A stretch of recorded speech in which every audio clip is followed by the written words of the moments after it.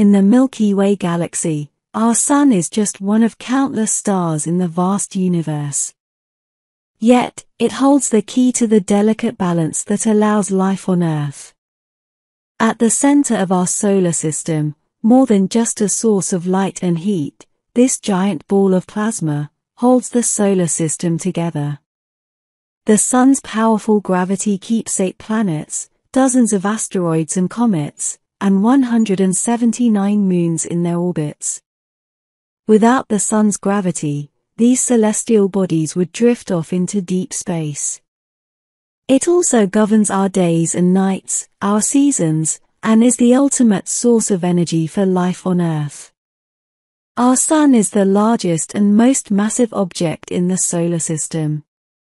It's nearly a perfect sphere, with a diameter of about 1.39 million kilometers. It's more than 100 Earths wide.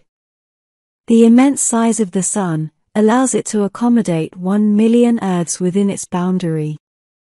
Nearly 99.8% of the solar system's mass is concentrated in the Sun. Despite its enormous size, the Sun is actually a medium-sized star. There are many stars much larger, like Betelgeuse, which is about 700 times bigger than the Sun. However, there exist much smaller stars, and they are only 1/10 the size of the Sun. Due to the enormous size of the Sun, its gravity is incredibly high. It's about 28 times stronger than Earth's gravity at its surface. This force keeps all the planets, asteroids, and comets in our solar system orbiting around the Sun. The closer an object is to the Sun, the stronger the gravitational pull and the faster its orbital speed. The core of the Sun is incredibly hot, reaching temperatures around 15 million degrees Celsius. That's hot enough to melt any element on the Earth in an instant. This extreme heat is generated by nuclear fusion. The Sun is primarily composed of 91% of hydrogen. Under the extreme conditions of pressure and gravity, hydrogen nuclei are forced together to fuse, through a process called nuclear fusion, releasing tremendous amounts of energy. The surface of the Sun, called the photosphere, is about 5,500 degrees Celsius. This is the region where the light and heat we experience on Earth are generated.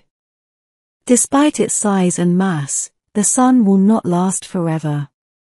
The Sun has been burning for roughly 4.5 billion years, and is predicted to have about 5 billion years more of hydrogen fuel left. It's currently in the most stable phase of its life cycle, called the main sequence. In this phase, it primarily fuses hydrogen in its core into helium, releasing immense amounts of energy in the process. When the Sun eventually runs out of hydrogen in its core, it will enter a new phase called the red giant stage.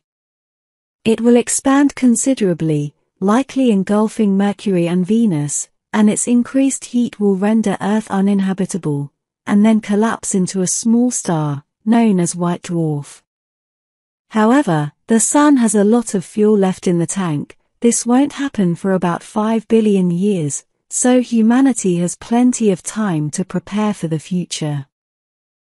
I hope this explanation helps you understand more about the Sun and its role in our solar system. For related videos, click the I button, or follow the link in the description. Thank you for watching.